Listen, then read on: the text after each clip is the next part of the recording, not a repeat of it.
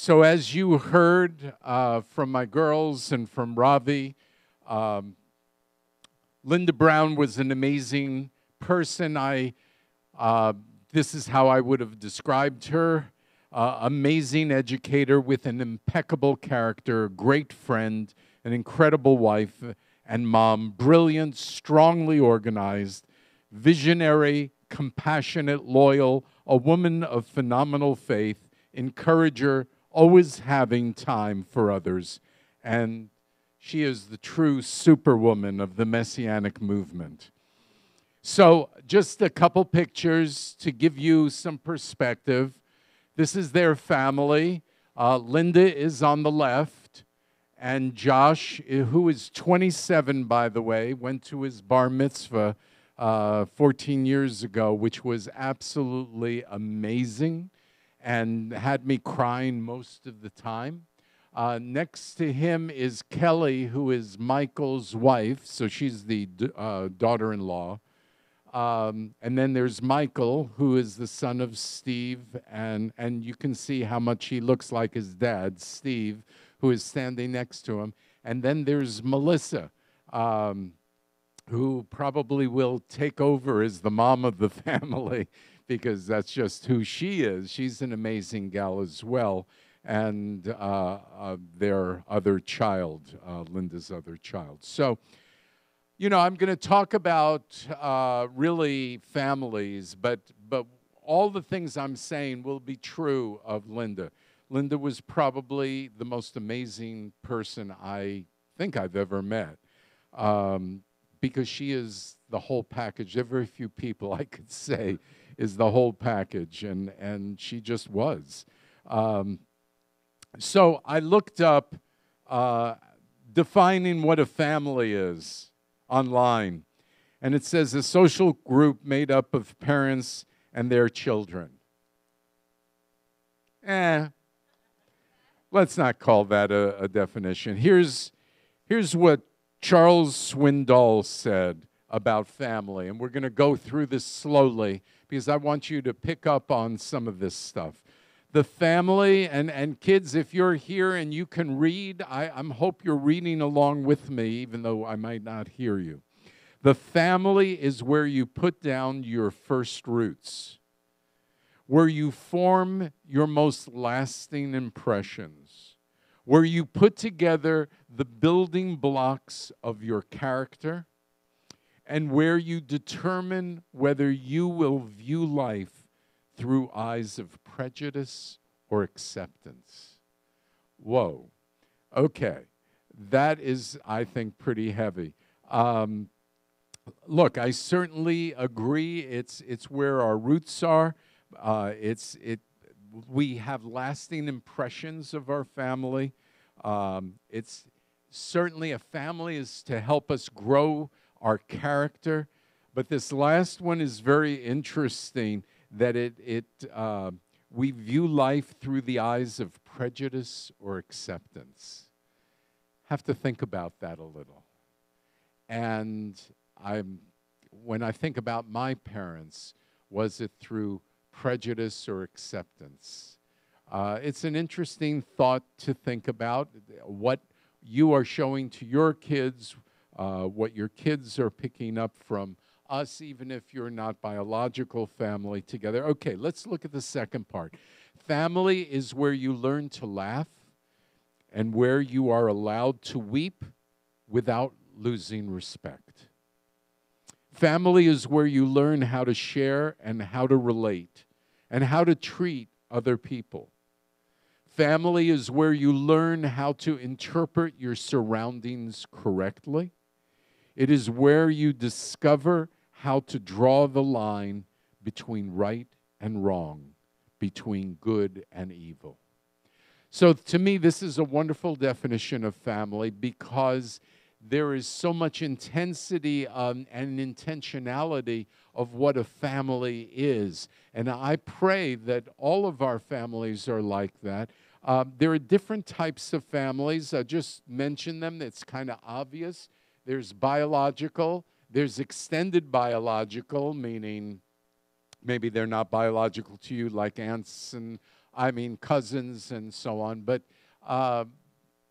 friends, congregation, organizations with a cause, certainly Messianic, Christian, and the United States. And this weekend is July 4th. And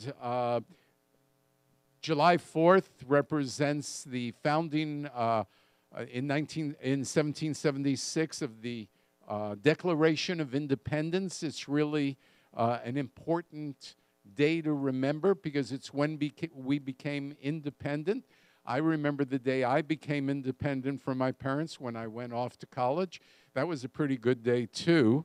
One of the things about families, whether it's the USA or any of these other families, is none of them are perfect. None of them are perfect. Our kids aren't perfect. We as parents aren't perfect. We as siblings aren't perfect. We are just not perfect. But one of the reasons that there is strife in families, one of the reasons, is when one of the people in the family choose to not walk with the Lord. And, you know, in the Israelites, they knew God, they knew about God, but they were not walking with the Lord. Families are also a place where there are a lot of hurts.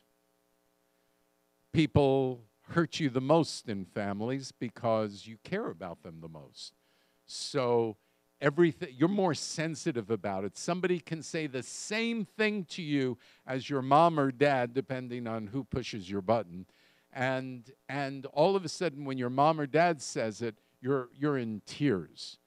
But if somebody else says it, no big deal. Because family is such a key part to your emotional quotient that you are way more sensitive with family than you would be with others. So I want to talk briefly as to what makes a good family. Number one, it could be the number one thing, in my opinion. It's whether we're talking about Shoresh David or we're talking about a biological family, is the family has to have a vision. You have to have a vision of direction, of where you're going. Now, hopefully Messianic families get a vision from knowing God and wanting to follow God, and so that's the core value of that family. So prayerfully, we expect everybody to kind of fall in line there. And in the parashah, God talks about the Moedim, the appointed times, like Shabbat and others, and so shows us the values in Messianic Judaism. It's not all the values, but one of the values is that we celebrate the times of Shabbat and the other holy days with the Lord. And if somebody asks you about Messianic Judaism, it's probably one of the first things you tell them. And that's what we do. Our vision is to see our family together, celebrating these holy days together. And look, I realize it's difficult sometimes to get here, but there is something that strengthens us, and it's not all about numbers, but it's about feeling the sense that we are all together and we are making a joyful noise to the Lord. We are worshiping together. We are working our lives out together because we're a family. Look, when I say that Shoresh David is a family, I'm not saying that we're all great and we're all anything. I'm just saying that we come together to develop something, and there is a vision to develop this group of people who are caring about one another and caring about what God says. And another part of this vision, obviously, is following God's word. And so when we do these things, it produces loyalty. And loyalty is a key to family. And really, that's why we have the July 4th holiday, is because we are loyal to the United States. We're loyal to what it stands for, independence. Now, so the first thing I would say is that you have to have a vision. Secondly, the people in the family should be faithful. Now, I believe that faithful is different than loyal. Loyal means that you always want to be part of the team. You are loyal to the team. This is my family. This is my team. But faithful means you'll not only be loyal, but you'll do whatever you can to make it better. As Becca and Sarah were talking about gifts and giving, and Rabbi, all about giving, that's what we're talking about here. Faithfulness is when you are blessed to give, that you see the inherent beauty of giving and giving. And in this parashah, we see an interesting thing. There's this fellow by the name of Pinchas, and he is faithful to what God wanted, and his faithfulness was able to first of all, stop a plague where 24,000 were killed, but also that God wanted to just do away with Israel. And because of Pinchas' faithfulness, God's anger was stopped. Now, Pinchas did this as a sign of faithfulness, but it kept the family going. And so faithfulness is extremely important. Obviously, love, number 3. Everyone expects to have love in the family, but I've got to tell you that I don't even know what that word means anymore, because all I think people think about when they say love is romanticized kind of feelings. And I want to see the characteristics of love. I want to see people talking about what they're doing because of the love that they have for one another. I don't want people to tell me they love me and then not show it. Love has to look like something. I can't tell you how many times people have said, oh, I love you, and I love Shoresh David, and I love the Messianic movement, and that was the last week I ever saw them. You know, when Lot left Abraham, it was Abraham who blessed Lot. I don't think you can leave somewhere without a blessing. In other words, you can't leave your family without your family blessing you. When you go off to college, your family blesses you, hopefully. You know, when Rebecca left her family to be with Isaac, she left with their blessing. And look, that's why we prayed over Kate today. Because when we prayed over Kate, we were saying, not only we're praying blessings on her, but we're also saying, you're family. And you can go wherever you want to go, but you're still family. You never lose your family here. And that's, I believe, the way it should be. Families work together in such a way, so when they show love, they do things in tandem. Love also includes respect. Now, I'll tell you, you might say, well, I don't respect that person because of how they act. Well, my answer to you is, I didn't ask you to respect what they did. I ask you to act in respect to them. We have to show being respectful at all times. And our kids have to see that. We can't make those off-color jokes. Oh, I was just joking. We know that every joke has some seriousness to it. So we don't give a pass for poor taste in jokes.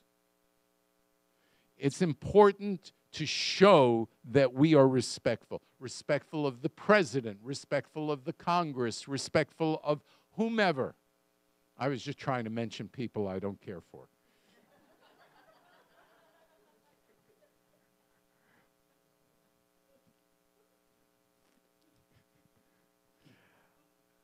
Love also includes spending time together. We've got to make a habit of spending time together. 4, security. A family needs to feel secure. And I pray that people who are part of Shoresh David, who are here, feel secure. You should feel emotionally secure. Now, look, I realize some people are going to be rude to you, and that's going to happen.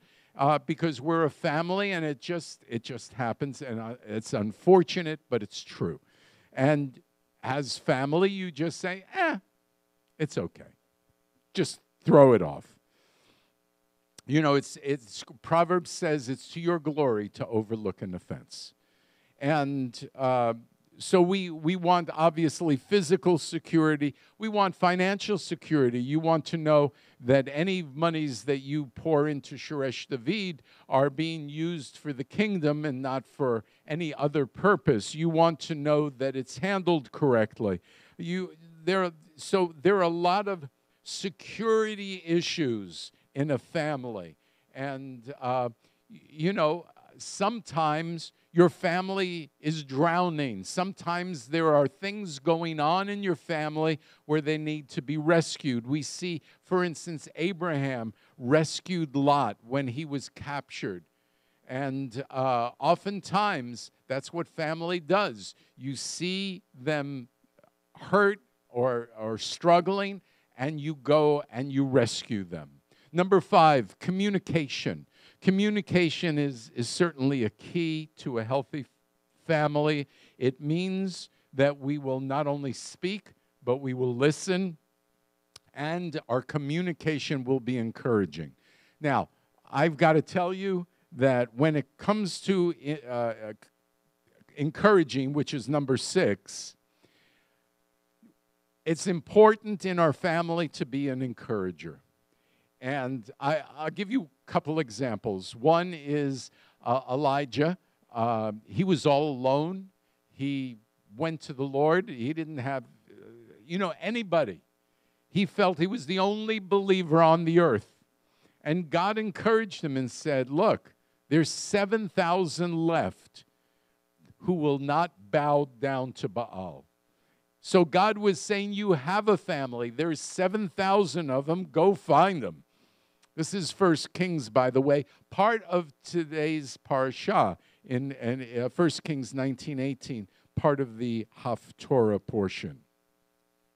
A totally different look at encouragement is one of my stories about Linda. So I told you that Linda, well, maybe I didn't stress it.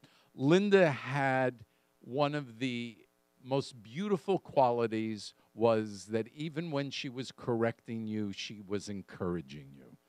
That is very, very difficult. And but she just encouraged, and that's how she thought. We are going to encourage. So, here we were at school. I was the principal. She was the vice principal. The parents were sitting kind of where you're sitting. And, I'm just saying, we need volunteers. So Linda and I are sitting at the table, and Linda says to me right before we begin, which she would say before every meeting, now, Steve, remember, if you're going to get negative, I'm going to kick you. And she did.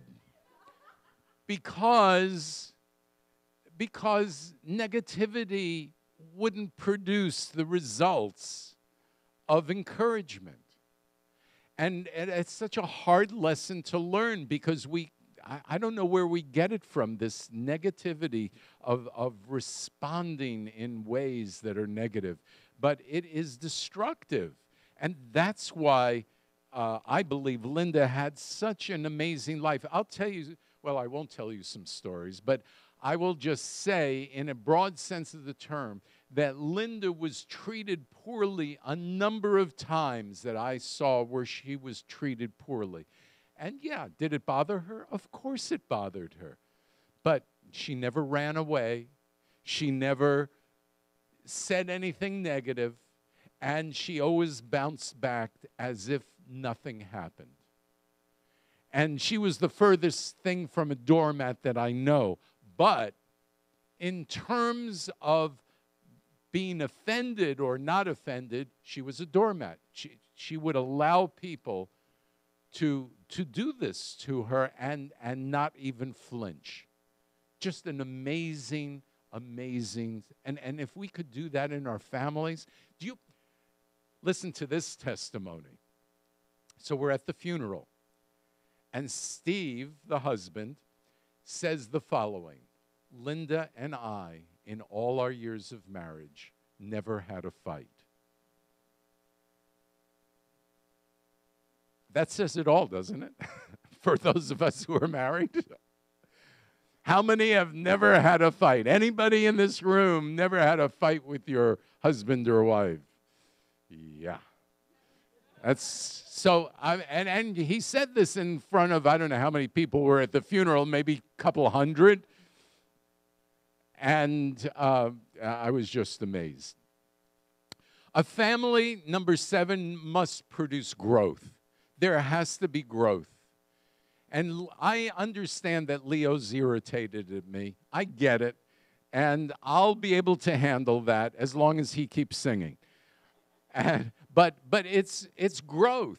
It's growth. It's when we do these things, when we step out of our box, when we step out of what's comfortable, we become better at whatever it is we do.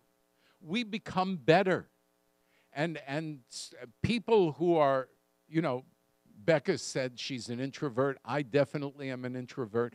But I'm called to get out of that box of being an introvert daily.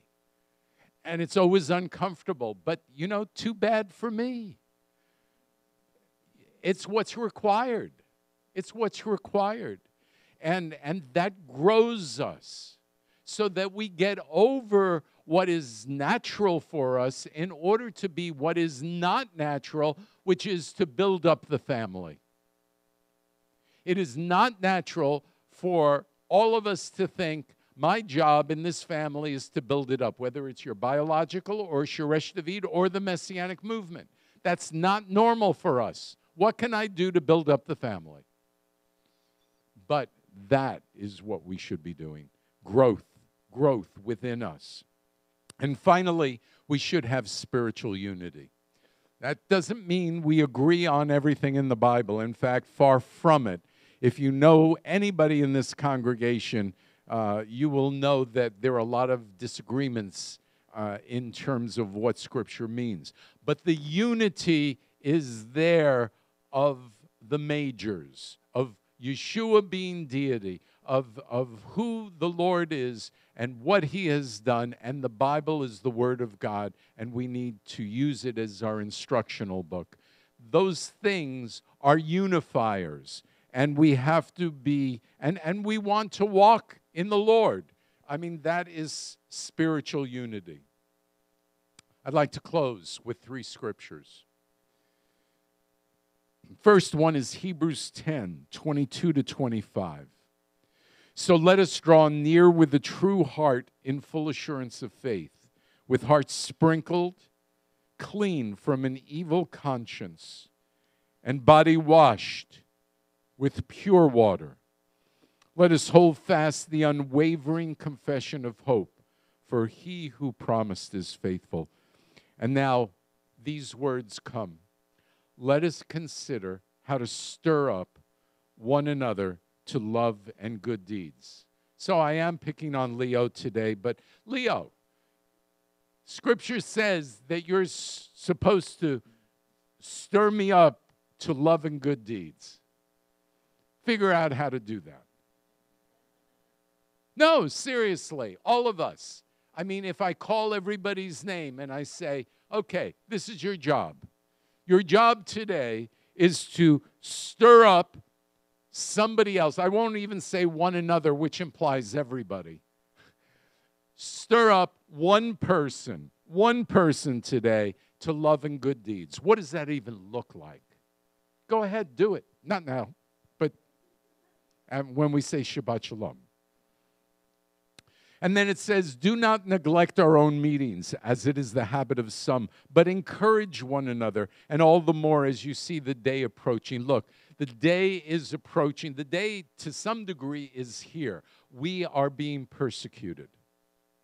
If you follow the government, if you follow what's going on in this country, we are being persecuted. Not just Messianic Jews, but Christians are being persecuted. And we are going to see more of that. And the thing that will make us strong, that will keep us strong, is if we have a strong family by our side to handle this persecution. That's what made Jewish people to begin with. They were persecuted, and it kept them together.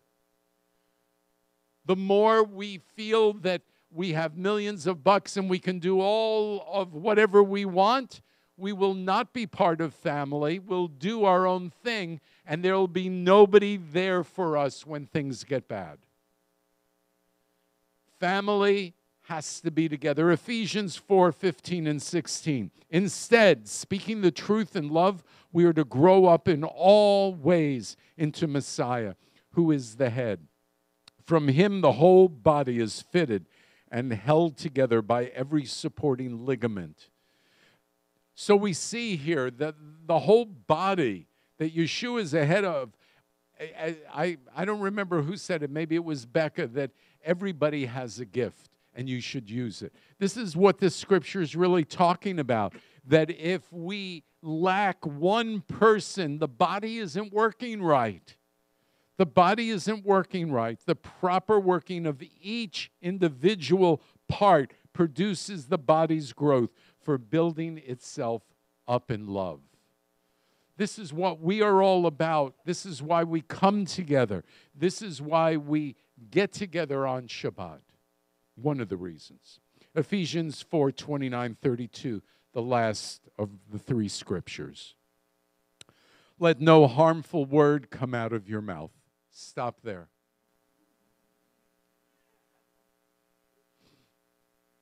I mean, how clear does God have to be? Are we going to be rebellious and say, but they deserved it? Because that's what we say. It wasn't my fault. Johnny hit me first. Now, adults, we don't say it like that anymore. We just say, did you see how he was to me? How rude? Yeah, so. But God says to you, meaning me, meaning you, let no harmful word come out of your mouth. Is that clear? I mean, do I have to interpret for anybody? Watch this. It gets worse. You think that's bad? It gets worse. It gets worse. Here it goes. But only what is beneficial for building others up according to the need. So we are to build each other up. We're to make each other feel better. But what if they were rude to me? Make them feel better. I don't know. I'm reading God's word. I don't know what to tell you about real life. I understand it happens. But if you are following God today and you're following his word, then this has to speak to your heart. So it gives grace to those who hear it. And then it says, do not grieve the Ruach HaKodesh, the Holy Spirit of God, by whom you were sealed for the day of redemption. Well, in the context of what I'm reading, to me, then the next few verses are what grieves the Holy Spirit. Here we go. Get rid of all bitterness, rage, anger, quarreling, slander, along with all malice. Instead, be kind to one another, compassionate, forgiving each other, just as God and Messiah also forgave you. And that's the last part of it, because God knows that this is going to be a daily occurrence. Somebody's going to offend you. And God wants you to think of the crucifixion daily. And if you have a vision of the crucifixion in your mind and what Yeshua has done for you daily, you will see your hurt in light of his hurt. And he said, forgive them, for they don't know what they're doing. At the Shiva, which is the service after the funeral, which can last for 7 days at someone's house in Judaism. At any rate, as Becca already told you, she got him up in front of everybody, and she said, I want to be like Linda. Well, I go, ditto. I want her to be like Linda. No, I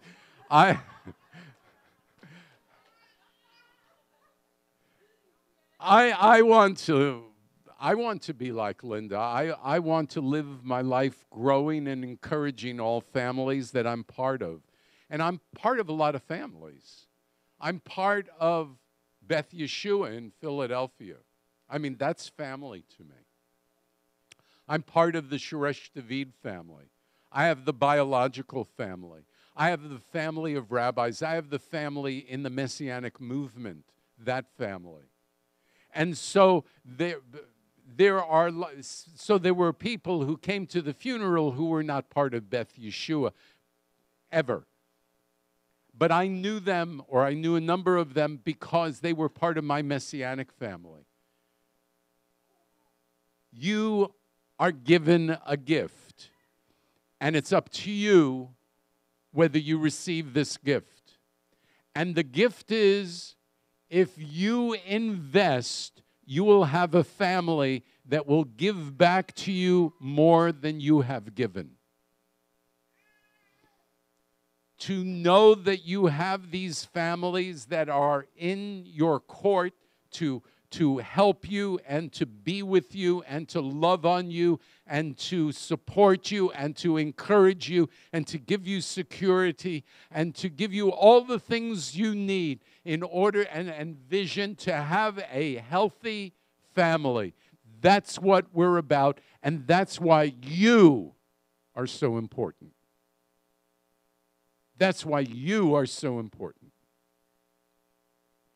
We are to reflect Yeshua in every family that God places you in. And that's my goal. So as I close, let me just say, I love you, Linda. May you continue to be amazing in your new family.